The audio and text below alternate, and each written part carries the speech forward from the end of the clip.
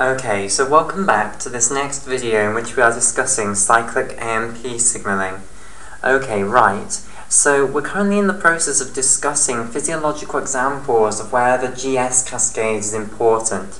Okay, and the physiological examples that we are looking at are the effect of adrenaline, also called epinephrine, that has been released into the bloodstream on tissues including the skeletal muscle, the hepatocytes of the liver, and the adipocytes. Okay, so far we've looked at the effects of adrenaline on hepatocytes and skeletal muscle cells, and we've seen that by acting on the beta-2 adrenergic receptor and activating the GS cascade, leading to the activation of protein kinase A, adrenaline promotes glycogenolysis in skeletal muscle cells and hepatocytes.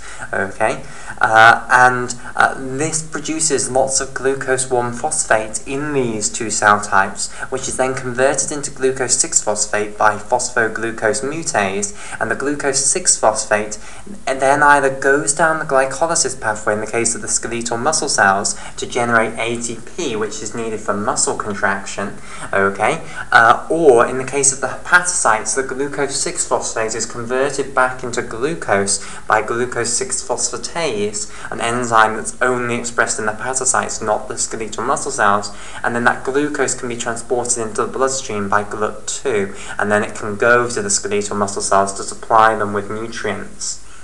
Okay, right. Now what we want to see is the effect of adrenaline on the adipocytes. Okay, now remember, what is the whole purpose of this? The adrenaline has been released into the bloodstream because of some sudden stressful occurrence. Okay, so maybe a bear arriving. Okay, and your body is preparing for the fight or flight response. Now, in fight or flight, you're going to have to move a lot, okay, and therefore your skeletal muscle cells are going to need energy to contract, okay, and that's what this is all about, trying to upregulate the nutrient supply for the skeletal muscle cells. Now, through its actions on the skeletal muscle cells directly and the hepatocytes in which it causes this breakdown of the glycogen reserves, it is promoting the amount of glucose that's available for the skeletal muscle cells. We're now going to have a look at the effect of adrenaline on the adipocytes, and in the adipocytes it's going to promote lipolysis, the breakdown of triacylglycerols in the adipocytes, and release of free fatty acids into the bloodstream, and those free fatty acids can go to the skeletal muscle cells and be used to produce energy. Okay, right. So basically, adrenaline is going to promote lipolysis in the adipocytes. So firstly, let me tell you a little bit about adipocytes to make sure that we've all got a good understanding of what an adipocyte is and what it looks like. Okay, so I'll draw my adipocyte here. Okay, now adipocytes are utterly dominated by a huge structure known as a lipid droplet. Okay, so here is the nucleus of the adipocyte. Okay, and inside the adipocyte, what you'll have is this large structure which is called a lipid droplet. Okay, and for short, lipid droplets are abbreviated as LDs. Okay, so this can be abbreviated down to LD. Okay, now let me tell you about what a lipid droplet actually is. So a lipid droplet is a huge, great storage of triacylglycerols mainly. So let me just show you the structure of a triacylglycerol. Okay, so I'll draw a cartoon picture of a triacylglycerol. And basically, a triacylglycerol consists of a glycerol molecule, which is represented by this vertical line coloured in green there. Okay, so that represents the glycerol molecule. Okay, and glycerol has a slightly more correct name, the chemist name. Okay, and the chemist name for glycerol is propane 1,2,3-triol. Okay, and although propane 1,2,3-triol is more of a mouthful than glycerol, it's a more useful name than glycerol because it tells us exactly what we're actually dealing with here. It tells us that we're dealing with a 3-carbon molecule, that's the propane, where we've got alcohol groups coming off the first, the second, and the third carbons of that molecule. Okay, that is propane 1,2,3-triol. Okay, then, to create the triacylglycerol, what you do is attach free long-chain carboxylic acids or free fatty acids onto each one of those alcohol groups coming off the glycerol molecule. Okay, so these horizontal lines in orange, these represent what are called fatty acids, and those are just really long hydrophobic carboxylic acids. Okay, and the carboxylic acid group is then going to be esterified to the alcohol groups of the glycerol molecule. So each one of these fatty acids is esterified onto one of the alcohol groups of the glycerol molecules, and that creates you then what's called a triacyl glycerol molecule. Okay, or for short, you can abbreviate triacyl glycerol down into TAG, T for tri, A for acyl, and then G for glycerol. Okay, right, so this is the main type of fat molecule that is stored within adipocytes. Okay, now, the lipid droplet then is surrounded by a phospholipid monolayer. So this boundary here within the cytoplasm is a phospholipid monolayer. So if I just draw this, you'll have a monolayer of phospholipids, and they'll have their polar heads facing out into the cytoplasm and interacting with the water there. Okay, and their hydrophobic tails will be facing into the center of the lipid droplet and interacting with the triacyl glycerols in the center. Okay, contrast that to the main membrane of the cell membrane, which is a phospholipid bilayer, okay, and which has phospholipids oppositely oriented to one another, like so. So where the phosphate groups are pointing into either the cytoplasm or out into the extracellular fluid, and the long-chain carboxylic acids are directed towards one another, making a hydrophobic core in the middle of the phospholipid bilayer. Okay, so the membrane of a lipid droplet is just a phospholipid monolayer, not a phospholipid bilayer. Okay, and that makes sense because, after all, it's facing into a really hydrophobic environment. So you don't want to have a phospholipid bilayer here, because then you'd have the polar heads of the inner phospholipids facing into a really hydrophobic environment. So this is a phospholipid monolayer. Okay, so that's the structure then of a lipid droplet, and basically most of the adipocyte here, or the fat cell, is dominated by this lipid droplet. Okay, right, so basically when adrenaline acts on these adipocytes, what it's going to promote is a process called lipolysis. Okay, and in lipolysis, the triacyl glycerols within the lipid droplet are going to be broken down into glycerol and free fatty acids. Okay, so I'll show this. So you can break these ester links between the long-chain carboxylic acids and the glycerol molecule, and what you'll create is these fatty acids that are now free, and then a glycerol molecule which is now free. Okay, so these are now called free fatty acid molecules, and for short, the free fatty acids are abbreviated to FFAs. Okay, now FFAs, once they've been produced, will leave the adipocyte. Okay, they'll go into the bloodstream, and the way they're transported around the blood is that they're carried by a protein that's in the blood called albumin, a very important protein in the blood.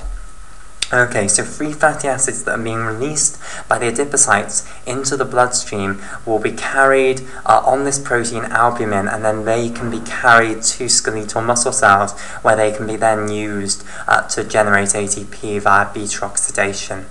Okay, right, so what we now want to see is, why does adrenaline promote this breakdown of triacyl glycerols into free fatty acids and a glycerol molecule?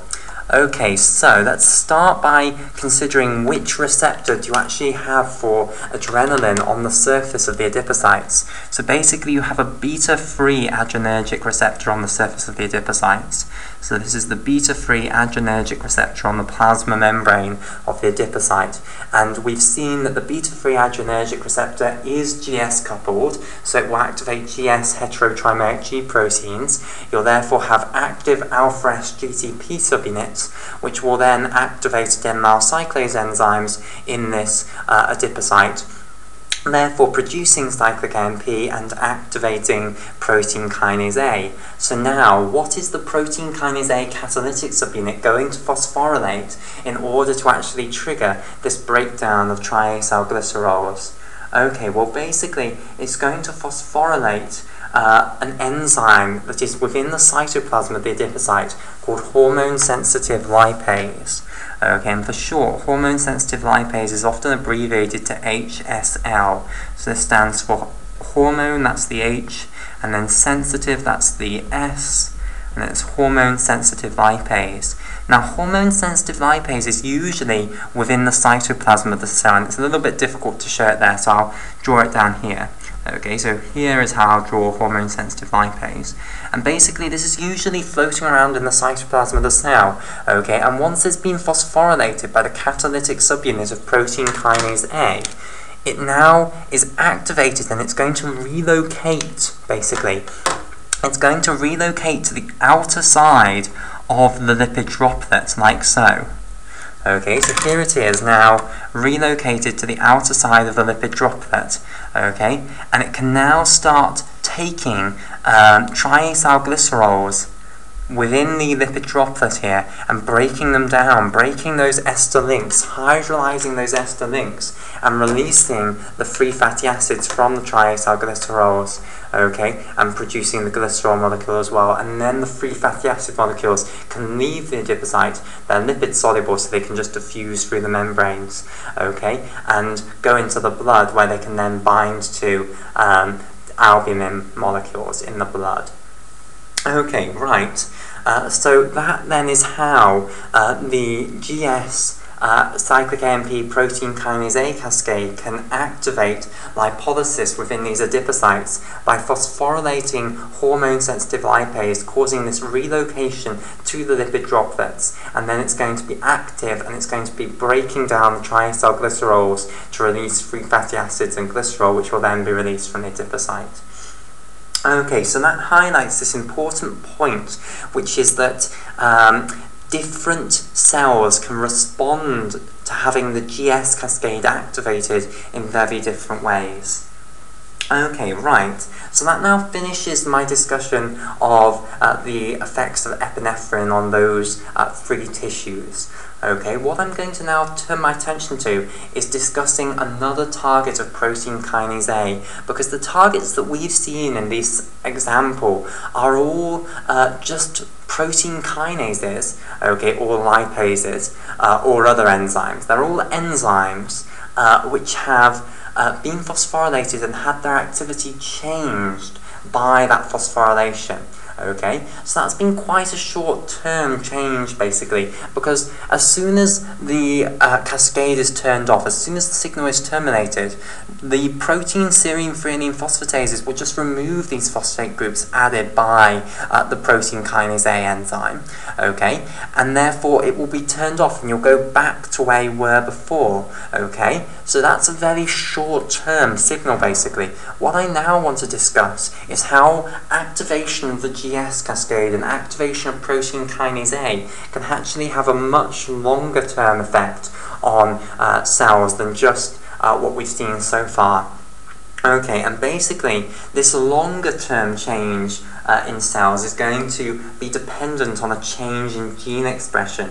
Okay, so we want to see how can protein kinase A actually cause changes in gene expression, changes in the epigenetics of the cell. Okay, and that can cause much longer changes, because once you've produced new proteins, it's more difficult to just get rid of those as soon as the signal's gone. Okay, so this can have much longer lasting effects basically on the cell. Okay, so basically what I want to discuss is a target for protein kinase A, which is called CREB protein. Okay, now, CREB protein is a protein which is located in the nucleus of cells, okay, and it is a transcription factor. It's going to be able to regulate the expression of genes. Okay, now, before we actually discuss CREB protein specifically, I just want to make sure everyone is familiar with the concept of a general transcription factor, a specific transcription factor, a transcription regulator. I want to make sure everyone's got a firm picture of how epigenetic control of transcription actually works. Okay, so let me draw two parallel lines, but these parallel lines now are not going to represent a phospholipid bilayer. Okay, this time this represents a piece of double-stranded DNA rather than a phospholipid bilayer. Okay, right.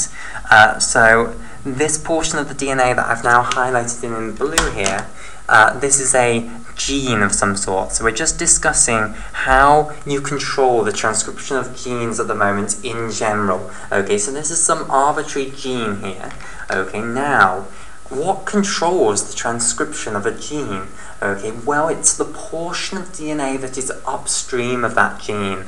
Okay, and the portion of DNA upstream of the gene is what's known as the gene control region. Okay, so all of this portion that I've got upstream of this gene is going to represent the gene control region for this gene. Okay, now part of the gene control region is the portion that's instantly upstream of the gene, okay, which is this portion that I'm highlighting in red here. And this is a special portion of the gene control region called the promoter region. Okay, now the promoter region is the portion where transcription factors called general transcription factors bind, and then on top of the general transcription factors, the RNA polymerase II enzyme is constructed. Okay, so let me take a step back and discuss transcription factors and what a transcription factor is. Okay, so a transcription factor is a protein which is capable of binding to a certain sequence of DNA. Okay, so they bind to a specific sequence of DNA, and usually this sequence of DNA is between 4 and 10 base pairs long. Okay, so there are these special DNA binding sequences for the transcription factor, and basically wherever that sequence of nucleotides is found, the transcription factor will bind to it in the DNA. Okay, so this is called the DNA binding sequence for the transcription factor. Okay, now there are two different types of transcription factor. Okay, that's the definition of a transcription factor, just a protein which can bind to these special sequences of the DNA, and then it has something to do with controlling transcription. Okay, but now it's important to understand that there are two different types. There are the general transcription factors, of which there are very, very few. Okay, you don't have that many general transcription factors, not compared to the other type of transcription factor, which is called the specific transcription factor, which you have an absolutely hideously large number of. Okay, the general transcription factors are very, very special ones. These are the ones which have their special DNA binding sequences in the promoter region of the gene control region for this gene. Okay, and they are the ones which have to bind here so that the RNA polymerase II can bind on top of them. Okay, so I'll represent them here. Now there's quite a lot of them, it's close to 30 how many there are, okay? And they all need to bind to special little DNA binding sequences which are going to be found in the promoter region of absolutely every gene, and this is why they are called the general transcription factors, okay? Every single gene in the human genome will have in its gene control region a promoter region, and this promoter region will contain DNA binding sequences for these general transcription factors. It has to, okay, and the reason it has to is that these general transcription factors, an example of which is transcription factor TF2D, okay, that's a very famous example, which binds to a special sequence called tartar, okay, thymine, adenine, okay, often called the tartar box. Okay, so imagine this is transcription factor 2D, and this is the tartar box here. Okay, so that's just a famous example of a general transcription factor. Okay, so these general transcription factors bind to DNA binding sequences that are found in the promoter region upstream of every single gene in the human genome, and they have to bind there so that the RNA polymerase II complex can assemble on top of them, and then the RNA polymerase II complex can then work its way along the coding strand of the gene and synthesize a piece of mRNA. Okay, so basically, unless you have your promoter region with the binding sites for these general transcription factors, you can't transcribe your gene whatsoever. Okay, so that's what the promoter region is all about. It's about being the site of assembly of this RNA polymerase II enzyme complex. The general transcription factors bind first, and then on top of them, the RNA polymerase II enzyme, which I'm abbreviating down to RNAP2 here, RNA for RNA, P for polymerase, and then 2 for 2. That assembles on top of the general transcription factors. Okay, and it will work its way along the coding strand here, which is the one that's actually used to make a piece of mRNA that's complementary to it, and synthesize this piece of mRNA. Okay, right. So that's the general transcription factors, and that's the promoter region of the gene control region. However, there's a much bigger portion of the gene control region upstream of the promoter region, and there are these things called specific transcription factors. So what's this all about now? And this is the type of transcription factor that CREB is actually going to be. Okay, it's not a general transcription factor. It's not quite that important. Okay, but it is a specific transcription factor. So basically, this other portion of the gene control region, which I better not colour in blue since that was the colour the gene was in. Okay, this other portion of the gene control region, the portion of the gene control region upstream of the promoter region, this will contain DNA binding sequences for other types of transcription factors, which are called specific transcription factors. Okay, and there is another name for specific transcription factors. These are also called transcription regulators. Okay, now, every different gene in the eukaryotic genome will have different DNA binding sequences for specific transcription factors in its portion of the gene control region upstream of the promoter region. Okay, so every gene in the human genome had the same DNA binding sequences in this promoter region, so that every gene could get the general transcription factors binding there so that it could assemble the RNA polymerase II on top of those. Okay, but in this other region now, every gene differs basically, which means that different specific transcription factors can bind upstream of different genes basically. Okay, and specific transcription factors are not necessary to bind in order for transcription to occur, so they're not as important as the general transcription factors. Okay. In fact, specific transcription factors generally, they will bind upstream of a few genes, generally around 100, but they won't bind upstream of all genes. So not all genes will contain a DNA binding sequence for a certain specific transcription factor. It will be a collection of usually around 100 genes that contain that DNA binding sequence for a specific transcription factor. Okay, now, what then happens when a specific transcription factor binds to its DNA binding sequence in this region of the gene control region upstream of the promoter region? Well, basically, it influences the probability that the gene is going to be transcribed. Okay, so here's our specific transcription factor now in vivid purple here. Okay, so it has the ability to influence the probability that RNA polymerase II and the general transcription factors are actually going to assemble on this promoter region here. Okay, and specific transcription factors, or transcription regulators as they're also called, can be of two flavors. They can either be activators, transcription activators, or they can be transcription repressors. Okay, now you can probably guess what this means, but I'll spell it out anyway. Okay, the transcription regulators which are activators are going to bind to some DNA binding sequence in this portion of the gene control region upstream of the promoter region, and they are going to promote the probability that RNA polymerase II will assemble on the promoter region. They're going to make it more likely that RNA polymerase II will assemble here, and therefore RNA polymerase II will bind there more often, and you will get more transcription of the downstream gene. So they're going to promote the expression of the downstream gene.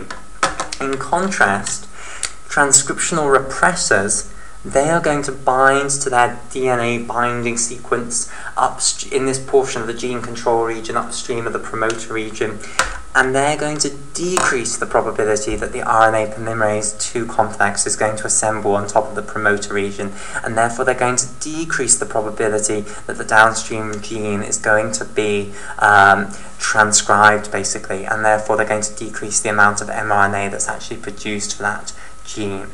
Okay, now how do these work? How do the specific transcription factors do this? Okay, well there are two ways mainly.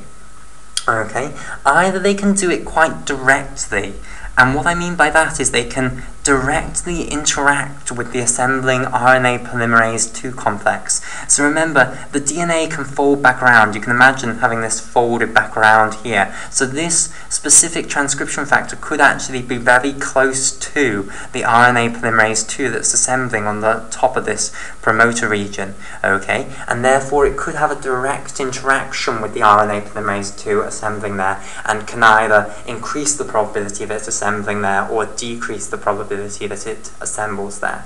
Okay, so that's a sort of direct way in which they can change the probability of the downstream gene being transcribed. Then there's a more indirect way, okay, and the more indirect way involves changing the chromatin structure, so chromatin remodeling. So let me just make sure everyone's familiar with the concept of chromatin. Okay, so basically in the nucleus of cells, DNA is not just free, okay, instead it is in this structure called chromatin. And what chromatin consists of is the DNA wrapped around histone complexes, okay. So I'll show this like so. So here is a histone complex, which I'm just going to represent as this turquoise square here. And basically what you have is the DNA strand, which I'll show here, wraps around the histone complex twice, like so, and then it can go off and wrap around another histone complex, which I'll have down here. So here is a second histone complex, which I'll colour in turquoise as well, and then the DNA can wrap around this one twice, so once and then twice, and then if we can imagine there's another histone complex there, it'll wrap around that one, and then you can see that there's a recurring pattern here, okay, and this structure that we're creating, which is often compared to beads on a string here, okay, where the DNA wrapped around the histone complexes is analogous to the beads, and the linker pieces of DNA between each of those is analogous to the string. This is what is meant by chromatin, okay. So, basically, how does chromatin affect transcription of genes? Well, basically, if the DNA is wrapped around histone complexes very tightly, then it's very difficult for the general transcription factors and the RNA polymerase II to assemble on top of the promoter region in that DNA, okay? Because most of the length of the DNA is wrapped around histone complexes. Understand that that's a crucial part of the understanding here. Very little of the DNA is in these linker regions. Most of it is wrapped around histone complexes, okay? So it's likely that our promoter region is wrapped around some histone complex, basically. And if the DNA is wrapped too tightly around the histone complex, then the RNA polymerase II cannot assemble on top of it, okay, and therefore that hugely suppresses the transcription of the downstream gene, okay. In contrast, if the DNA is nice and loosely wrapped around the histone complex, then you're going to get more transcription of the downstream gene, because the general transcription factors and the RNA polymerase II are more likely to actually assemble on top of that promoter region. Okay, right. So one way that transcription regulators can change the probability of the downstream gene being transcribed is by changing the structure of the chromatin so that you open the chromatin out more, okay, so that it becomes loosely wrapped around the histone complex rather than very tightly wrapped around the histone complex. Okay, so how can you do this? Well, basically what can happen is the transcription regulator, which is bound to the DNA binding sequence here in the gene control region, can then bind on top of this another protein, okay, which can either be a histone acetyltransferase or a histone methyltransferase. Okay, so let me just spell these out. So histone acetyltransferase enzymes, okay, are going to put acetyl groups on the histones of the histone complexes, okay? And when you put acetyl groups on the histone proteins of the histone complexes, that causes the DNA that's wrapped around these histone complexes to become more loosely wound around those histone complexes, okay? So acetylation of histone proteins opens up the DNA basically, and these enzymes are known as HATs for short. Okay, so if you want your transcription regulator to be an activator to increase the probability of the downstream gene being transcribed, then you could have it binding in the gene control region, recruiting a histone acetyltransferase. Okay, this histone acetyltransferase could acetylate lots of the local histones, okay, causing the DNA to wrap more loosely around the histone complex, and therefore increasing the probability that the RNA polymerase II will assemble on top of your promoter region. Okay. In contrast, if you want your transcription regulator to be a repressor, then instead of recruiting a histone acetyltransferase to your transcription regulator, what you would want to recruit is an enzyme called a histone methyltransferase, okay, which for short is called an HMT.